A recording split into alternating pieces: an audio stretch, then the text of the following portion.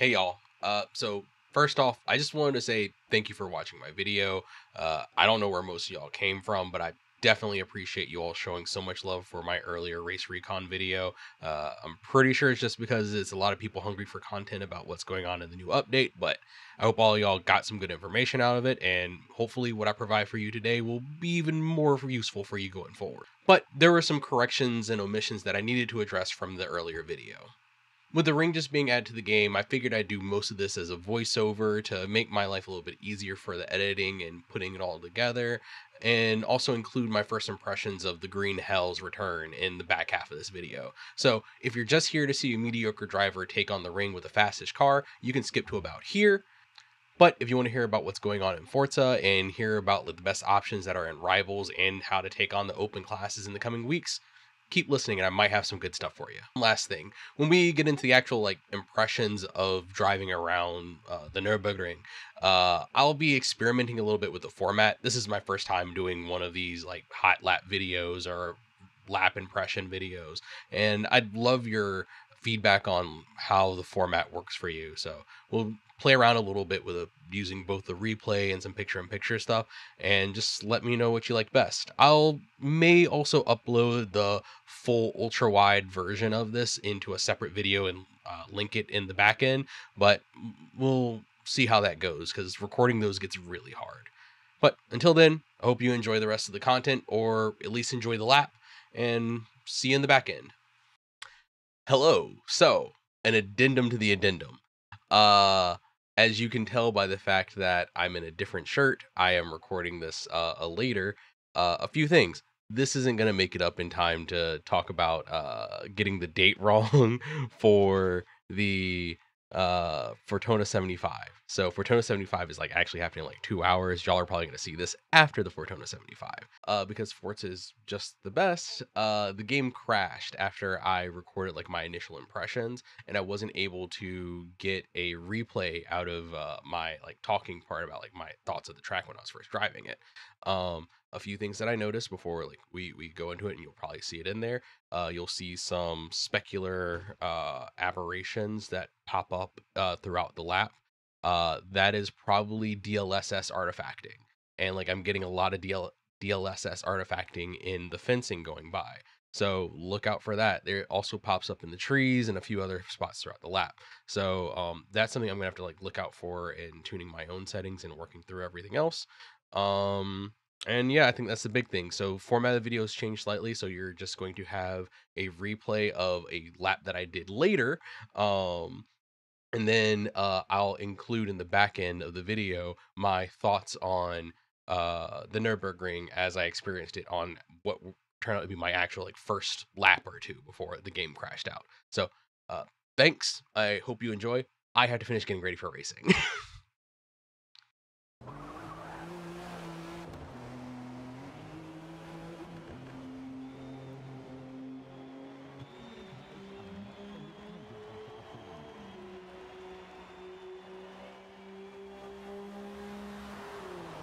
Racers, welcome back, and this week is evidently the week of trying a whole bunch of new stuff because the update came out the day after I released my video, as expected, and released the planned content for the month. So we'll be releasing an addendum to this week's Race Recon. First up, a correction. In the previous video, I mentioned that Average Fuller's Fortuna 75 will be held on Saturday, February 24th. In actuality, it will be held this Saturday, February 17th. So if you're interested in participating, please follow the link below and go check out Average Fuller's video and register if spots are still available. We also briefly discussed the goings-on with the Blown Piston Motorsports community. The morning after I uploaded my video, BP of Nick uploaded his own video giving an account of what happened during the Mini Cooper Cup that he hosted that Sunday. Due to a number of glitches in the game, he wasn't able to host an event to the quality that he was looking for, and made those sentiments well known in an open letter to the Forza developers. As I discussed in the previous video, I have also experienced a number of glitches with the online private lobbies as hosted through the 1 hour of racing tournament. I can't say I experienced similar networking issues to what Nick highlighted, but I think that those issues are very serious and should be passed on to the developers for investigation of future fixes. At least one of the issues that Nick ran into saving a replay of the race seems to be addressed in Update 5, but testing will be needed to be conducted in order to see if that will resolve those issues and if lobby stability is still an issue going forward. The issues I've identified, along with those that Nick and a number of other online racing communities have identified within the Forza private lobby system, show the general state of private communities in Forza currently, and certainly does exist as a major weak point of the game in maintaining a fan base. Hopefully future improvements will begin addressing this as we get past the core issues that hamper people's enjoyment of the game. The story that I missed until just this weekend is a YouTube channel by the name of Friend DA uploaded a video talking about the exhausting development behind Forza Motorsport.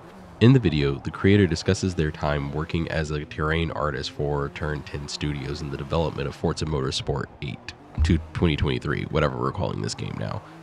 They go into detail breaking down the issues that they have with the rule that Microsoft Studio has called the 18.6 rule regarding how contract employees can be used on certain Microsoft projects. This rule, in essence, is a limitation on what subcontractors can be hired to do instead of full-time Microsoft employees. Under the rule, subcontractors can only work for 18 months on a project before they have to be removed from the project for 6 months. In the world of greater contracting, a lot of companies will have these sorts of rules to force themselves to have to hire people instead of continually casualizing their workforce. But where this rule tends to backfire is a lot of company management has discovered that they can still just casualize their workforce by continually burning through the available pool of workers because people are interested or passionate for these positions, and still just bring them in on these 18-month or however long short-term contracts and then still just have them rotate out. Issues with Forza Motorsport that this is causing shows a larger issue within inside of the American workforce of the general casualization of employees and an undervaluing of institutional knowledge and how that builds an actual community and esprit de corps inside of a workforce to actually bring a life to a product. Because you can't keep people in place long enough for modern AAA titles to be developed by rotating them out on these 18-month stints. Again, in spirit, the idea of the regulation is that you shouldn't be just churning through employees, you should be transitioning these people into full-time employees for the company. But when they do that, they have the additional overhead of having to pay for healthcare, having to pay for benefits, having to pay for retirement. And these companies are just avoiding that. It's pure corporate greed. I'm going to avoid going down this path any deeper. I super recommend going to check out the Friend DA channel. Their video is very insightful into just sort of the spirit that was inside of the development team at Turn 10 Studios as the game was being developed and what's going on in Microsoft Studios.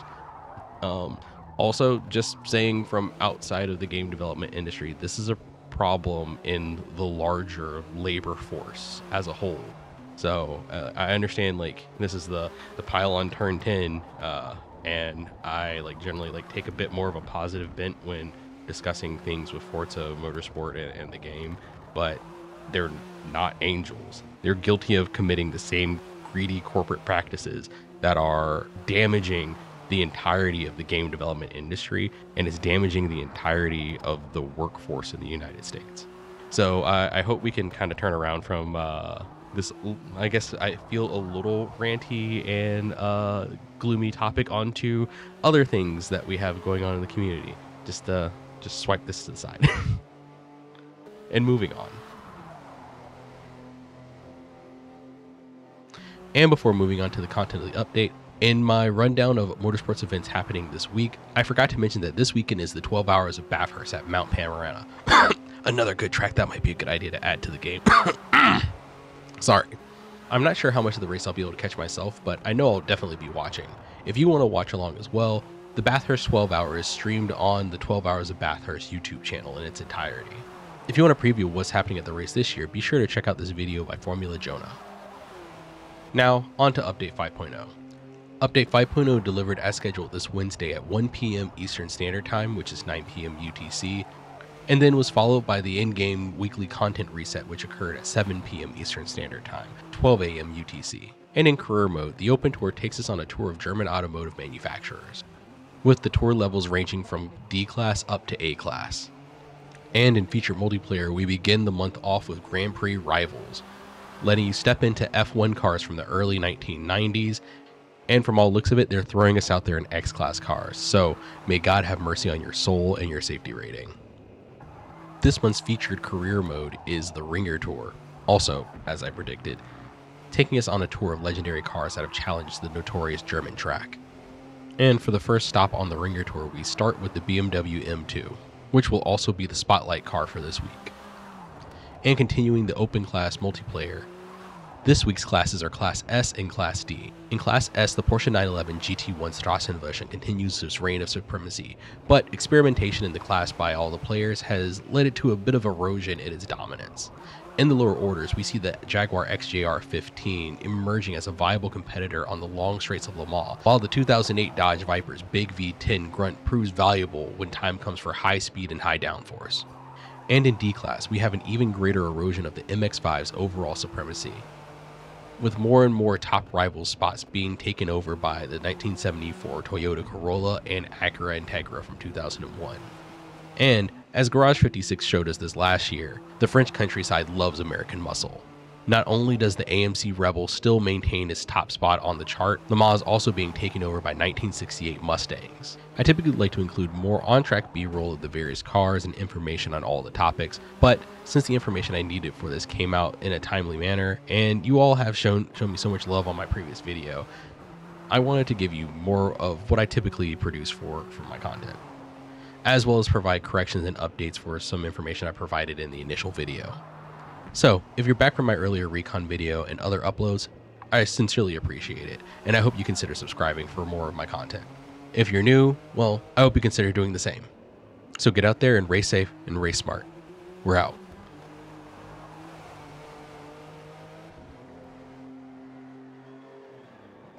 We're doing it in the Porsche 911 Strassen version. There we go. Yeah, I don't want to go full race car on the first time around. So what we'll do is a run up. We'll do a full lap to refamiliarize ourselves, and then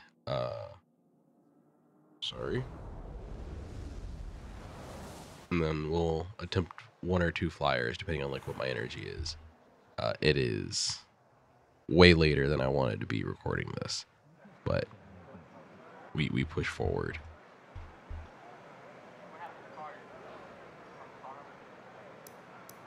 So we're doing this in Rivals, so I'm not going to do any special tuning. I'm pretty sure this is mostly still just stock. It runs well enough. Yeah, this is stock on street tires.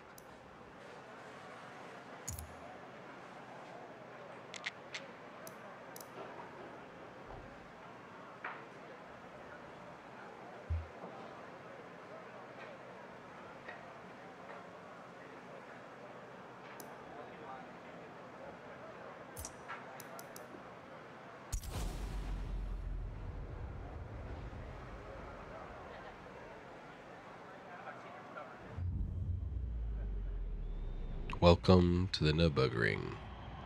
We're running the full circuit, which is the 24-hour layout.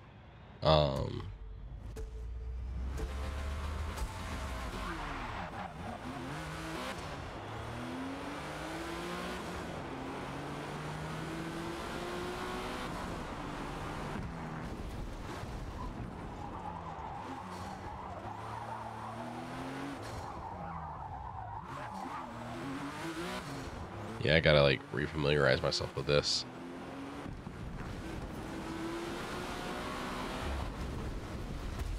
See, that's why you don't mess with the radio while you're in the supercar. Give me a second. I do need music for this because it's a long drive.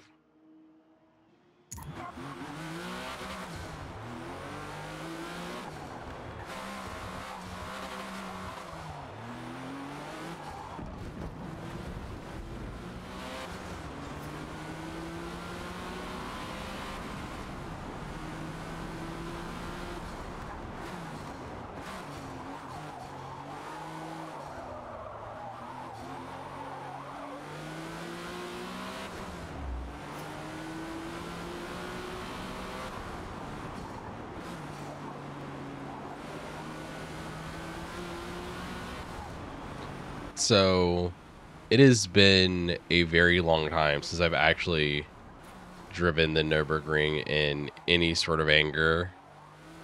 I have been out of motorsports proper for quite a while. So this is like the first time I'm coming back here since God knows how long. I think the first time I learned what the Nürburgring was, or like drove it in a game, I'm a longtime Xbox kid. So I played the Nürburgring in was it Project Gotham Racing, I think? It was either in Project Gotham or in Forza 1. I do not remember which. Ooh, it's a blind crest. Down into here. I do not know any of the names of these turns. So I am actually cautiously applying throttle because, yes, I'm using the braking line, but I know this will and can sneak up on you very quickly. And while I'm not running any damage because this is Rivals, I'd like to still try to get through as clean as possible.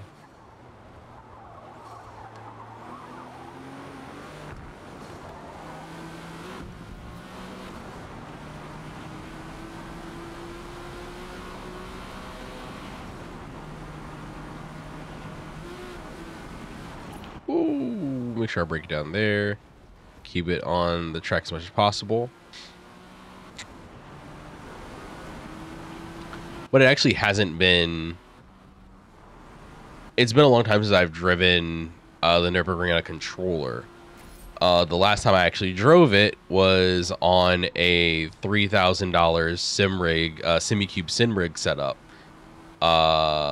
The local micro center, as they're wont to do, has like their example racing rig set up, and I was pricing out future components for my own setup. And they had basically this like super overkill semi-cube setup. Oh man, it was so nice. So it was like a 14 nanometer wheelbase with a Formula style wheel, and they were running a 911 GT3 car in iRacing on the Nordschleife, and I could not put down a whole lap.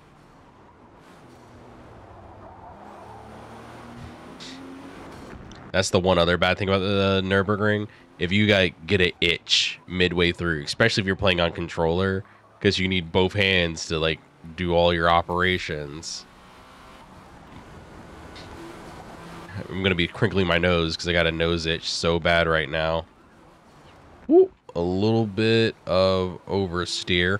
Catch it with a dash counter. Ooh, ooh, ooh, ooh.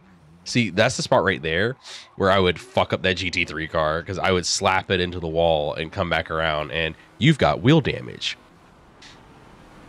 All right, we're gonna pause. Oh, fuck, what the hell? I'm sorry, that live lap.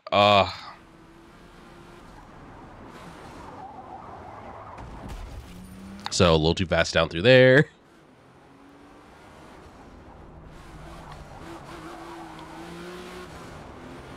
So it's going to be very fun because what I've started doing to try to push my skills up more is racing on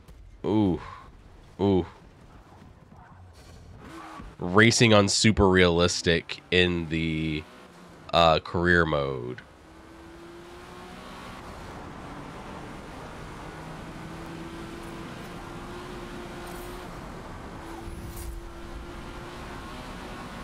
So when I finally have to come through here, no rewinds, full damage. If I bin it, that's the end of the lap. Too fast, too fast. Need to be on the brakes, need to be on the brakes.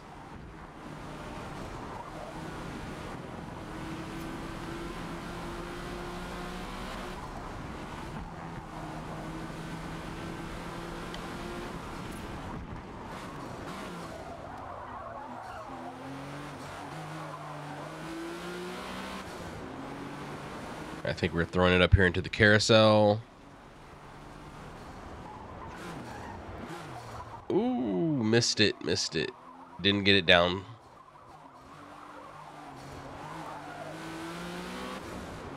So for some of you that like know me and know like the area I talk about I live in the what's referred to as the DMV area, the DC, Maryland, Virginia sort of triangle. And I only bring this up because like our popular sort of grassroots local track is a spot called Summit Point. And Summit Point is at least like locally notable because they more or less have like a 1-for-1 profile of the carousel of the Nürburgring on their track.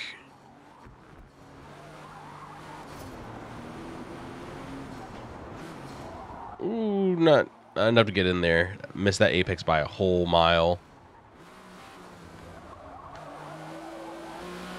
So I did a quick glance at the leaderboards for the Nürburgring in S-Class, and not super surprised. The current... Ooh, that's an off. The current leaderboard leader for S-Class is the 911 Strassen version, fully upgraded to S900. And if you looked at the addendum that will be earlier in this video, this car is sort of the most dominant car in the S-Class. So it'll be interesting to see if this remains true, or if people are ever to find sort of another meta of how best to tackle the Nürburgring. But even just bone stock, this feels really, really nice coming through here.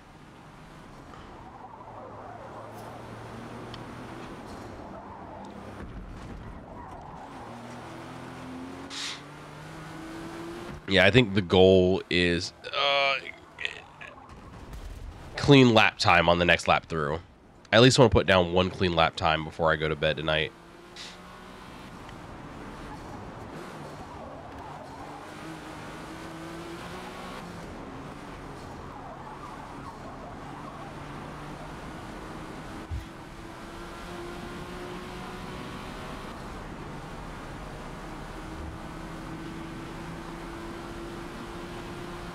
Let her open up or across this straight.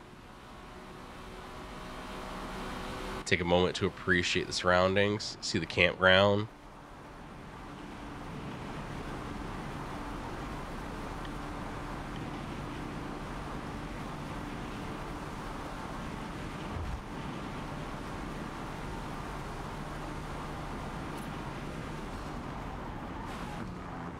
Ooh, bounce off that curve. Ooh, way down in the first gear. Money shifted the 911 GT1.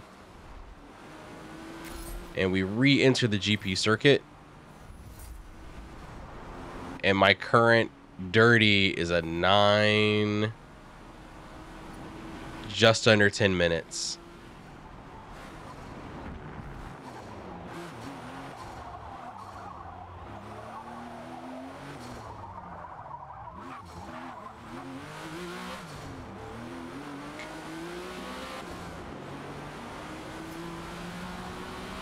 All right, let's do a little more work this time to try to keep it as clean as possible.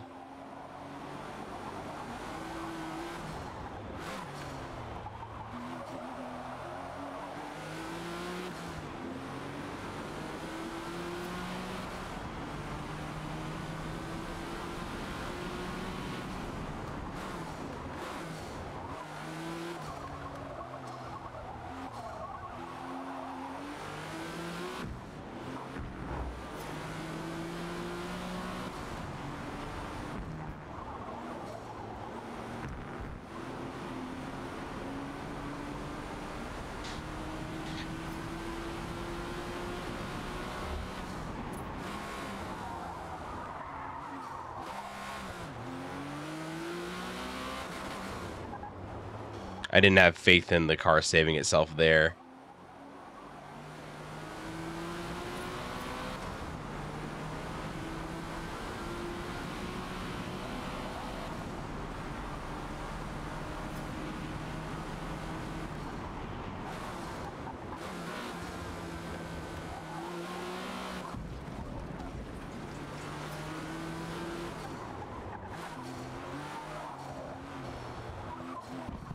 and transitioning off the GP circuit onto the toll road.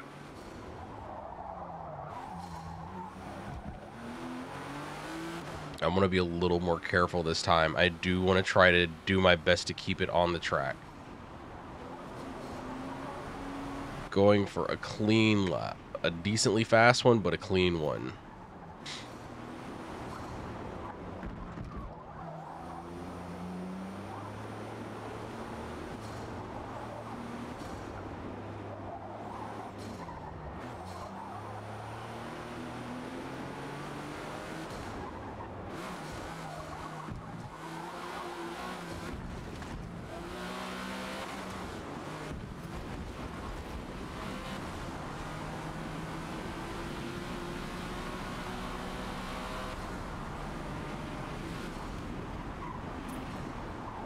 Yeah, the blind crest in first person are a little hard to deal with, but you live and you work through it.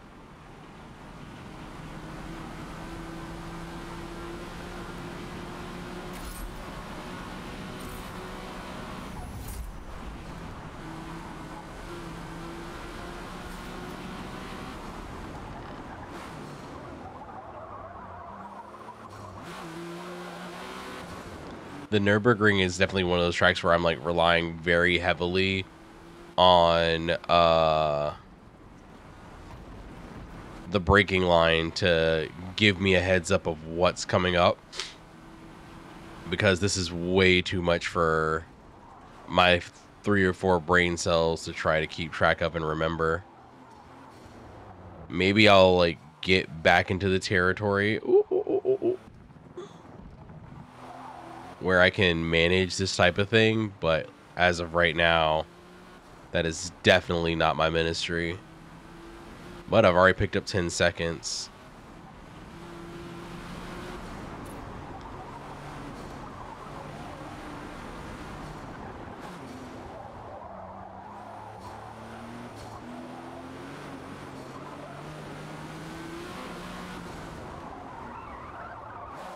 Come on, come on, keep it on, keep it on, keep it on.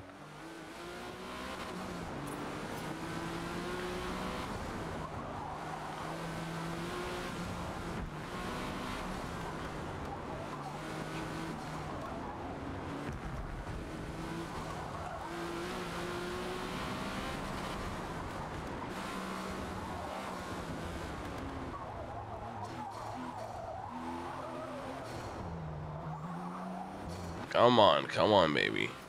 Sorry I put you in the wrong gear. Lost about a second through that section.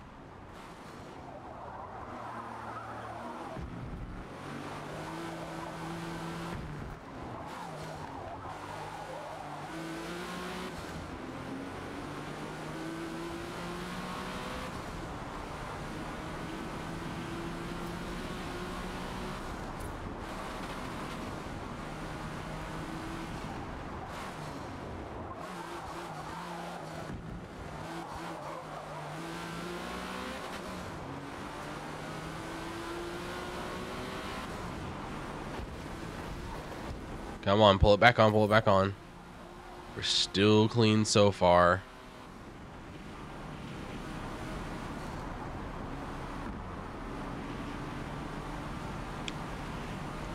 Sorry, I need to like stretch a little bit because like I'm focusing and I can feel my body getting... I do need to be relaxed, but I like need to like still be present enough. I don't feel like I really needed to brake there. But I also like don't trust myself enough to like, now you can like not no lift that.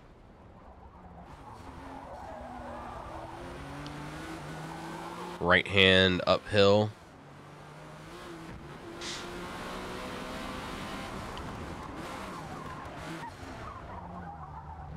Ooh.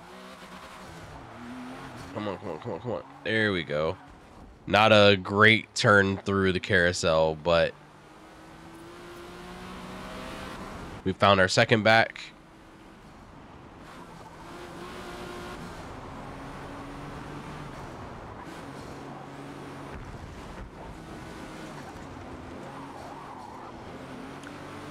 Oh, come on, come on. Ooh, blind crest.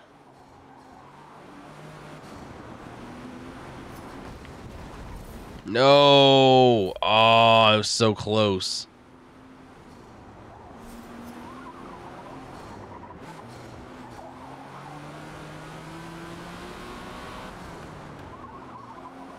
Just a little, like that one was like such a small off. It was like a wandered off the track. Like I think I wandered off the track on a straight.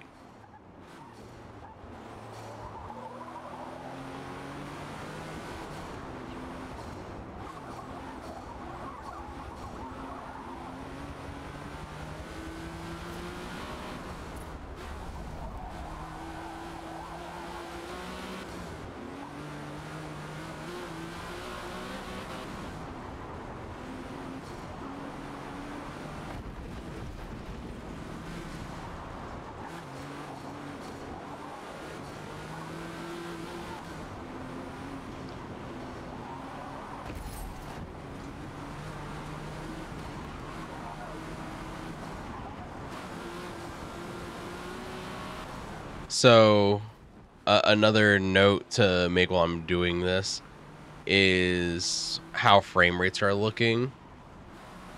Admittedly, I'm using about a half to a third of the. Ooh, come on, a little more. Nah, that's a legitimate off. I'm seeing about low 50 FPS. I need to really update my build information, but currently I'm playing on a 59. Ooh, yeah.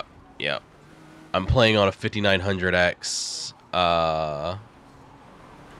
and a 3090 Ti. Now, I'll have to like play it without recording, streaming, or any of the background stuff I have open running, and then be a better judge of what the performance is looking like. But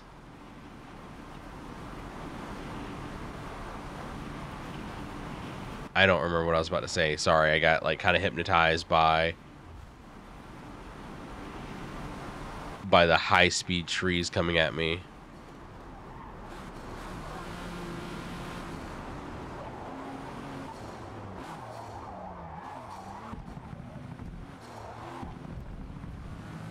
All right, we're gonna try one more.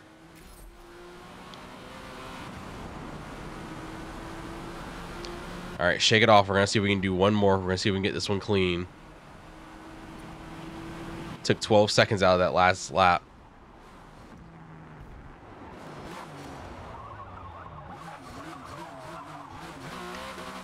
Sorry, I got confused by the format as the game loaded in and stuttered the frame rate.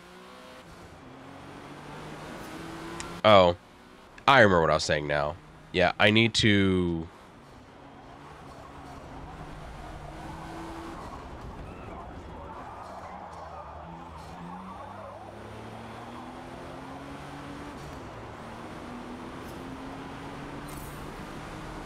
I need to try the game clean while I'm not running my OBS setup. My OBS setup, OBS by itself is not particularly heavy, but I run artificial green screening and a whole bunch of other stuff on my streaming setup. Oh, come on already. All right. So we're just going to go on and drop that there. We're so early. We're going to just do a skip lap there. Actually, no, we'll finish. We're going to call that there. Yeah, but I need to do a test of it without all of the stuff running to see like what full performance is. But seeing mid 50s with the graphical setup that I'm running is pretty good. So thanks for checking out my hot laps. Yeah, I'll probably record an outro tomorrow when I'm like clear, because it's again like 1 a.m. Yeah, it's 1:30. So I'll try again to get like a real clean one, and then we'll go from there. So hope you enjoyed.